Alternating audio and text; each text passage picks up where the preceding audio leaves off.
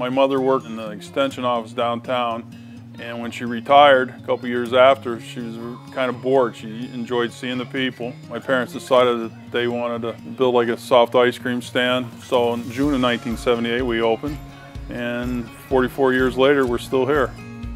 Hi, I'm Ed Harding, and here we are today at Harding's Dairy Bar and Golf.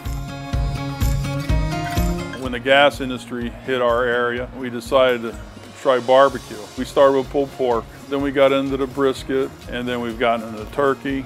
I make my own pastrami, do ribs on the weekends, Saturday and Sundays, and if it wasn't good, they wouldn't come back.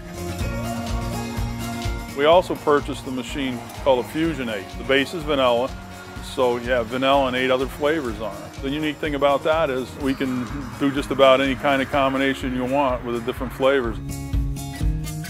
We have the driving range. You can come early, hit balls because you have a dispenser, we have a money changer, so you put money in, like a $5 bill, and then you get a token, you put the token in the dispenser, it gets you a bucket of balls. And it's the same way with the mini golf. Last year we purchased a double drop.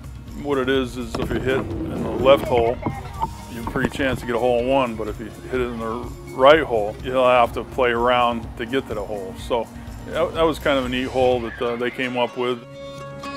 Basically, start at 6:30 in the morning, I'm done at 10 to 10:30 at night. I mean, it's a long day, but I just love to see the families, I love to see the people. I'm like my mother and my parents. I mean, the customers are very important, so we try to have good food, great ice cream, and we really don't want anybody to be disappointed.